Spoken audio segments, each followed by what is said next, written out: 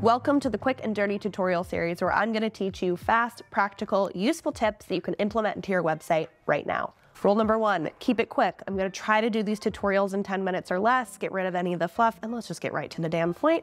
Rule number two, keep it dirty. No fancy editing, no bells and whistles. I'm just going to show you exactly how to do the thing that I said I was going to do. And if I happen to mess up along the way, I'm going to leave it in so that we can all learn from my mistake, because inevitably you will probably make one too. Okay, let's dive in. In today's video, we are going to be talking about the quick stack element, which is a new element that Webflow released maybe at the end of last year. As you know, I love using Reloom components and I love using all things FinSuite and just having like a really efficient client-first workflow. And I noticed that this element was not necessarily being adopted into some of those style guides, which made me curious about, do we like this element? Do we not?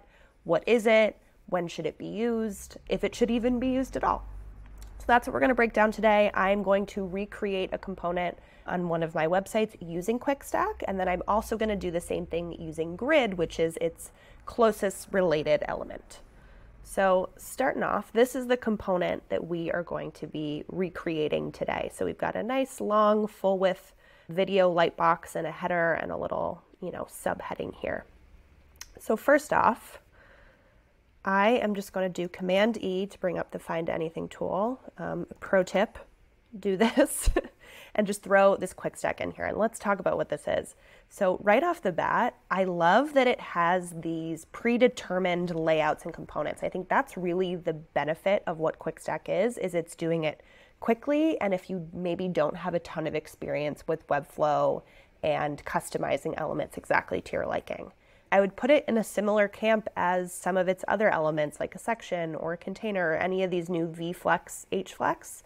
They're really meant to be speedy and so that you don't have to choose what display setting it's on, and I think take some of the manual guesswork out of it, which can be great, but I find myself not really using them a ton because I just create everything with the div block and then give it custom classes using the client first naming system. So QuickStack, and I think it's important to note too, QuickStack is an element, not a display setting. So unlike Grid, which they've now moved all the way down to the bottom here, which is strange because I still use that all the time. Unlike Grid, yeah, it's not a display setting, it is an element. So let's create we're going to want 2x2. And it seems like you can create, lots of different variations, which is nice. But let's start by grabbing this video lightbox, and I'm just going to copy and paste it directly into this quick stacked element. And as I click into it, we see that it is made up of what they're calling a cell, and there's 4 of them. So even in the navigator here, within our quick stack element, which is essentially a grid, that already has div blocks placed within it, which they're calling cells. So typically, if you were to use a grid, it does not come with divs in it. There's no elements within it, so that's one slight difference between QuickStack and Grid already. So I pasted my video into that cell, and now I want to basically merge these 2 cells. There's 2 things I can do. I can either click and drag to make this column or this cell wider and larger, but that's actually not what I want to do. So I want to bring it back to 50-50. I just clicked Command Z there. And instead, I'm going to merge it, which is this little icon here. I've now combined these 2 cells into one column. So this is really where this tool comes into handy. It's just speedy and it's nice and efficient. And now next up, I'm going to just going to copy and paste that heading, throw it into this cell, and I'm going to do the same thing here. I'm going to grab my div block that has the paragraph and the button, and I'm going to paste it into this cell. Okay, so we look pretty close to the initial design. We just need to make these 2 bottom rows a bit more of a 2/3 third situation. So my guess is I'm just going to take this cell, we have to make sure we're clicking the cell and not the div, and just drag it over, which actually looks about perfect. And I'm sure I could also adjust the padding here if I wanted there to be a little bit more. Let's see if I click quick stack.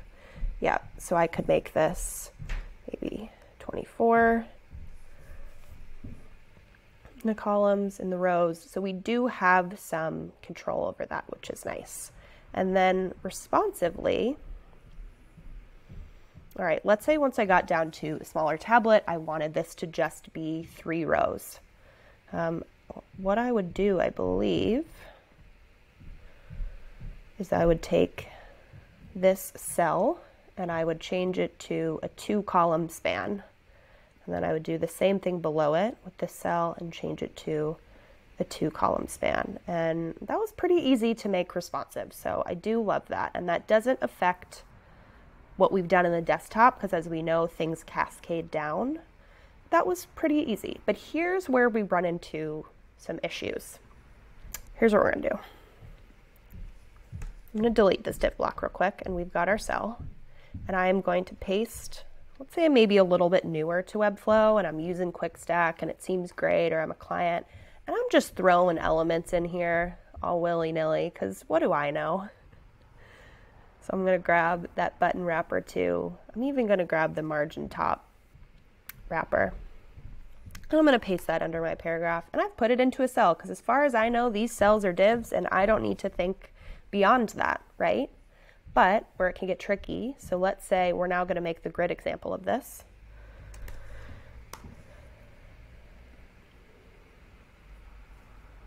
And my first step is going to be, I'm going to add in this photo. Doing this a little out of order, so bear with me. All right, I've added the video. Okay, so now I want to bring these elements, this div, this cell, over into a grid. Let's say I've changed my mind, I want it to be in a grid or in a flex box. And because quick stack is an element and not a display mode, I can't turn quick stack into a grid or flexbox the way that I can with a grid, right? If I have quick stack selected, that option, that display option, it isn't even visible. So that to me is already a red flag. I don't love that. I like to keep things flexible. So I'm going to copy, why don't I take this cell and maybe I wanted to copy into my grid. And we're going to very quickly see that I can't do that. As it says, cell can only be pasted in a quick stack. And that's what I really don't love. That's the one big downfall with quick stack, is just it's not as flexible.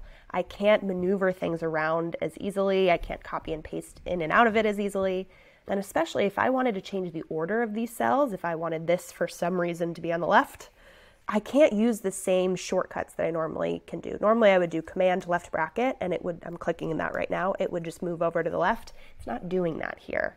I'm also not able to maneuver the cells manually within the navigator. Like I can't click and drag them right that. It gets kind of glitchy, which I hate. So that's where grid still really wins for me.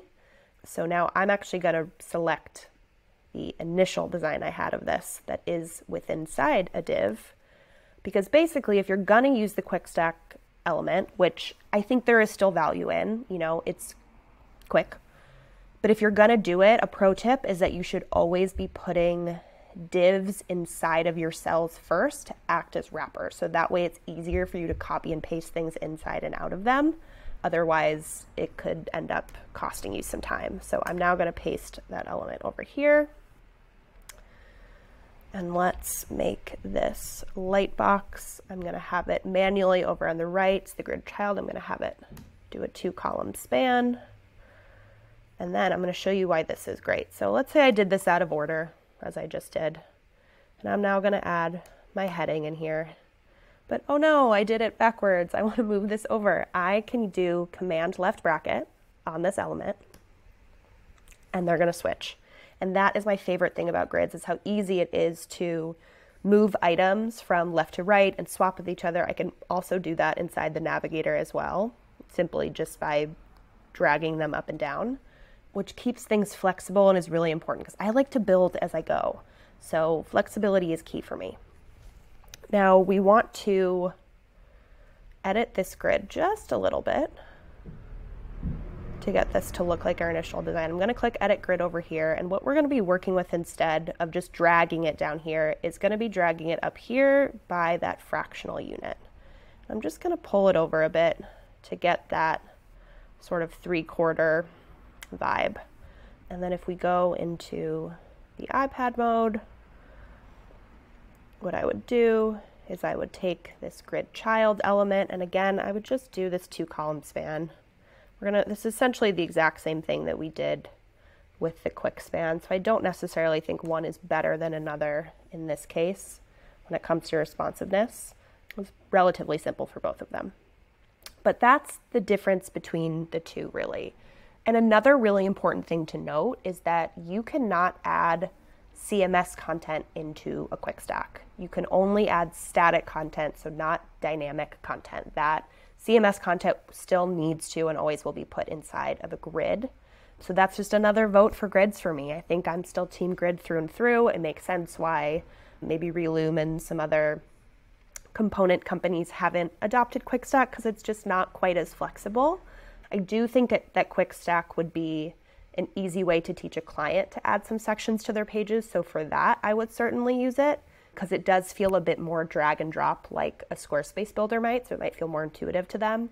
And one final thing I've noticed about quick stack too that is a bit surprising to me, I'm going to grab this cell and copy and paste it. Can I even just duplicate a cell? It doesn't seem to be letting me. Okay, don't love that either.